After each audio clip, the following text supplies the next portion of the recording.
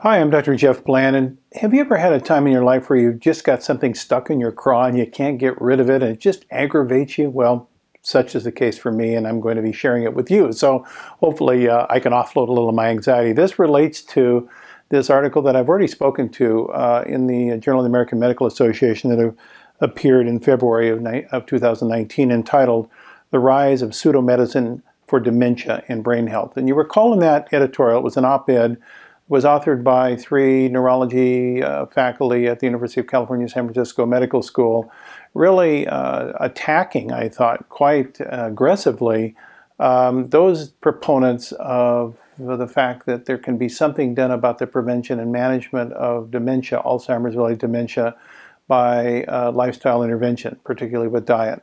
And this group really said there's no such thing as proven fact, and this was anecdote and was exaggeration and was pseudoscience. And ironically, they actually took off after one of their own colleagues in the department, Dr. Dale Bredesen, who, as you know, has gained, I think, justifiable respect for his work that he's done in bringing to light the mechanisms that underlie how dietary intervention and multimodal intervention, as he called it, can be helpful for both the prevention and treatment of Alzheimer's. So this has been sitting in the literature and really bothering me, this op-ed piece in JAMA, because it seemed to be totally anti-scientific to me. And then I was reminded when I saw a more recent paper in JAMA, with this one appeared actually in the July 15th issue of 2019, entitled "Putting the New Alzheimer's Disease Amyloid Tau Neurodegeneration Diagnostic System to the Test." And the reason this is interesting is that it's a discussion of a new test for early assessment of potential risk and progression of Alzheimer's based upon the presence of tau protein and phosphorylated tau in a blood test that would give early warning assessment. In other words, pre-stage 3 Alzheimer's assessment. And the authors of this article were extolling the virtues of this test by saying, by using this now, we'll be able to much earlier understand the advantage that might occur through some interventions that people could undergo to prevent the progression of Alzheimer's. And so now we have a new test developing that couples together with intervention alternative approaches. And that then takes us back to the Dr. Dale Bredesen, quote, pseudo-medicine approaches towards improving cognitive health. And I'm reminded as I went through my mental arithmetic and in memory that it was a number of years ago, back when I was doing our monthly audio magazine called Functional Medicine Update, that we had the privilege of interviewing Dr. Martha Morris, who was at the Rush Medical Center in Chicago, about the program that they were developing and studying there for early stage Alzheimer's, and called the MIND program. MIND was the acronym. And actually they published results on this intervention trial using diet intervention in early stage cognitive decline back in 2015 in Alzheimer's Dementia Journal, and showing very positive effects of intervention with lifestyle and diet intervention towards early stage progression of Alzheimer's disease. So this was, to me, already in the literature starting fairly early in 2015. And then I was reminded that it was not too long after that that an extraordinary paper was published in The Lancet from an intervention trial that was ongoing in Finland, the so-called FINGER study. This was a 2-year multi-domain intervention trial of diet, exercise, and cognitive training, monitoring versus controls cognitive decline in at-risk populations for Alzheimer's disease. And this was a randomized controlled trial. And you might recall the results of this were extraordinarily, I think, optimistic. And I quote, "The finding from this large, long-term, randomized controlled trial suggests that a multi-domain intervention could improve and maintain cognitive functioning in a risk high group of elderly people in the general population." And so this is like the multimodal program that Dr. Bredesen was talking about, with his distinction being a little bit more personalization, a little bit more specificity as it relates to the intervention for the individual. But here in kind of a general multi-domain approach, it was seen in this Finnish study, the finger trial, to have very positive impact on reducing the progression of dementia. Then we go on and more recently see studies being published out of the finger trial group that looked at things like telomere length, or telomeres, which are kind of a surrogate marker for aging and age-related problems and effects on the multidomain of dementia-related function.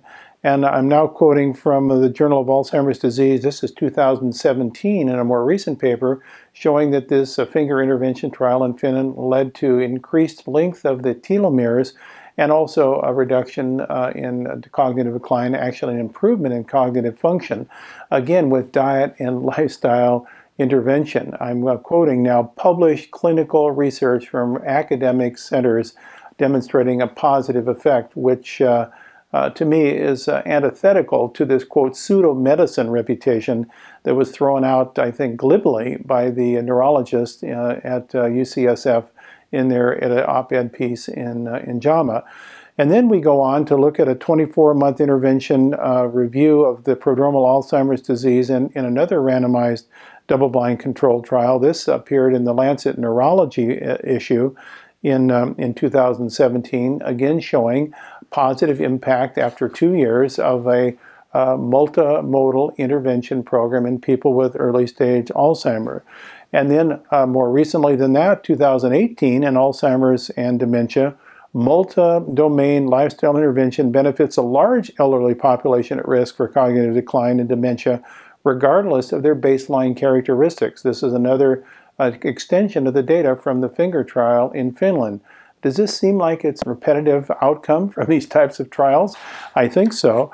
And then we go to ask the question, well, what happens if we use some of these new scanning technologies to look for injury to the brain prior to the pathological presentation of Alzheimer's? And now we're starting to see some very, very interesting studies being published out of prediction of brain age and using new scanning technologies and imaging technologies that are associated also with new informatics abilities to do advanced machine learning to actually determine what level of injury the brain has actually had well before the onset of dementia, showing again that these techniques that can be now used to assess early stage can demonstrate positive benefit with intervention with diet and lifestyle in the reduction of progression of cognitive decline.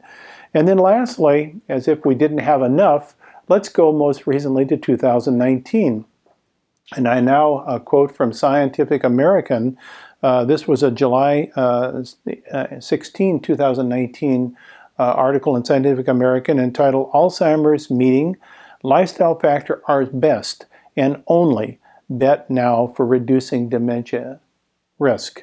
Let me say it again.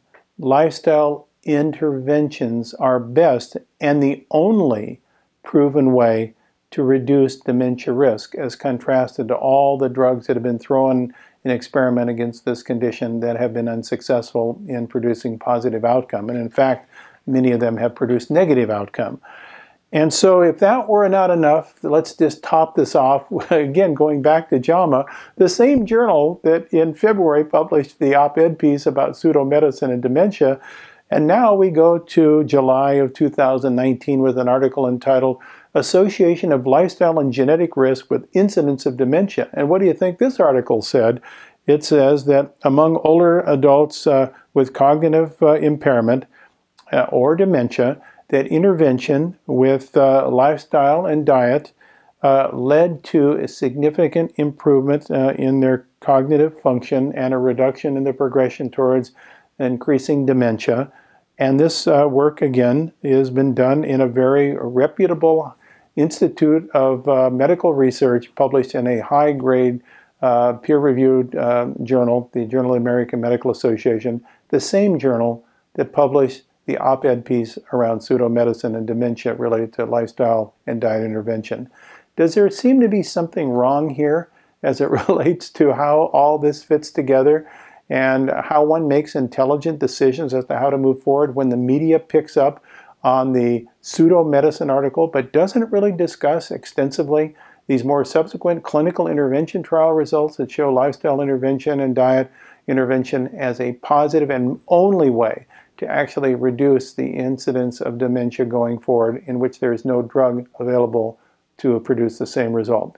I think I'll quit here by saying I've now unburdened myself with my angst, given it over to you. What are we going to do about this? I think what we're going to do is we're going to personalize diet and lifestyle and make this successful to reduce and beat back the burden of unnecessary dementia.